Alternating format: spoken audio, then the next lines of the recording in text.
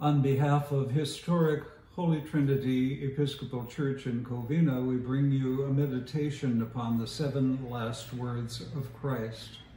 Several years ago, our rector commissioned me to write a meditation upon the 7 last words to use as a fitting finale for the Stations of the Cross in the city. However, this year times have changed drastically, and so we are bringing you these presentations from various locations. We hope to also live stream this tomorrow on Facebook, but these are a meditation on the 7 last words of Christ from the cross. The first words from Luke 23:34. Father, forgive them, for they do not know what they are doing. It is in perfect order for the first words of Jesus from the cross to be words of forgiveness. For without forgiveness, we cannot enter into that journey toward resurrection. Whether it be for those sins and offenses we commit out of our ignorance or by our omission, or those we commit in our willfulness, Jesus' words reach out to us. Father, forgive them. In our forgetfulness and in our willfulness, Lord, forgive us. Let us pray. Lord, may I live today as a forgiven person, opening my heart to you, choosing not to sin because you have broken the power of sin by your death upon the cross. Amen. The second words of Christ from the cross are from Luke 23, verse 43. Truly, I tell you, today you will be with me in paradise. Jesus was crucified between 2 thieves.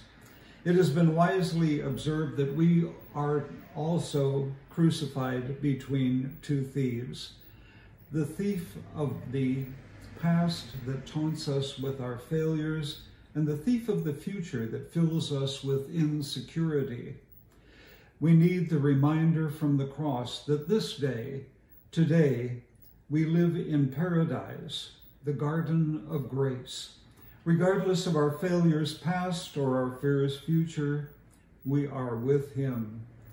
Lord, remember us today. Help us to live within your kingdom.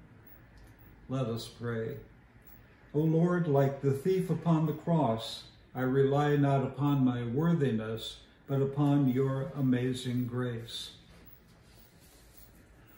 The third words from the cross, found in John 19, verse 27.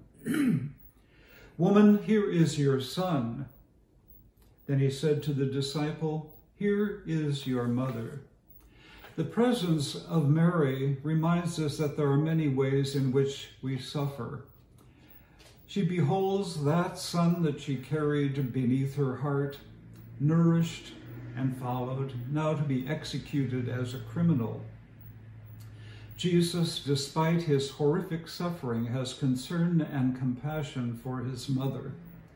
Although in great pain and humiliation, he is concerned about the welfare of others.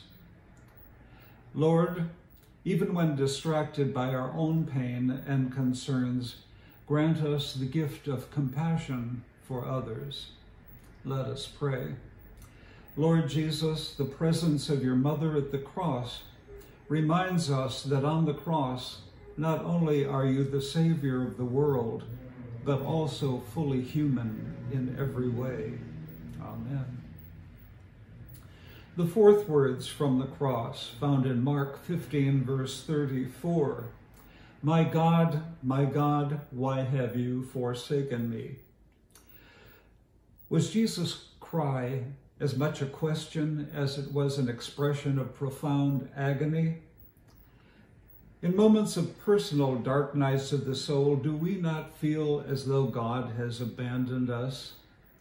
There's an expression that says, worse than death is the experience of being lost. Perhaps Jesus experienced that sense of being lost so that through him we might be found. Lord, in our lostness, let us be found in you. Thank you, Lord, for what you suffered. Thank you for being forsaken so that we might never be. The fifth words from the cross, found in John 19, verse 28. I am thirsty. Jesus' full humanity comes to the fore in so many scenes from Calvary. Thirst is a basic human need. For Jesus, the physical torment of the preceding hours would have created great thirst as all of his bodily functions failed. This man who had promised living water that would quench our thirst forever now suffered thirst so great that out of our innermost being might flow living water, sufficient for us and for the spiritual thirst of the whole world. O Lord, who suffered thirst for us, let your living water flow to us and through us. Let us pray. Lord, let the new wine of your kingdom flood our souls. We need to be refreshed by your living water. We are thirsty, Lord, for you. Amen. The sixth words from the cross, from John 19, verse 30. It is finished. It is finished, from the Greek word tetelestai. It is done. Jesus had finished the work his Father had given him to do. He had announced the kingdom of God and revealed the love and grace of the Father. He embodied love and grace. On the cross, he opened up the way for all to live under the reign of God and to carry that message to all. We cannot add to it. We cannot improve upon it. It is finished. Let us live in the light of the finished work of Christ and proclaim that truth to a world in need. Let us pray. Praise to you, O Lord, for your finished work of salvation. The seventh words from the cross, from Luke 23:46. Father, into your hands I commend my spirit. In John's Gospel, Pilate speaks these words to Jesus. Do you not know that I have power to release you and the power to crucify you? Jesus' response was this: you would have no power over me unless it had been given to you from above. No earthly authority could lay claim to having power over Jesus' life and death. When he commended his spirit to the Father, he laid down his own life, and in the resurrection, he had the power to take it up again so that we might rise with him. Lord, may I always confess your strength and deliverance so that I may experience the power of the resurrection. Let us pray.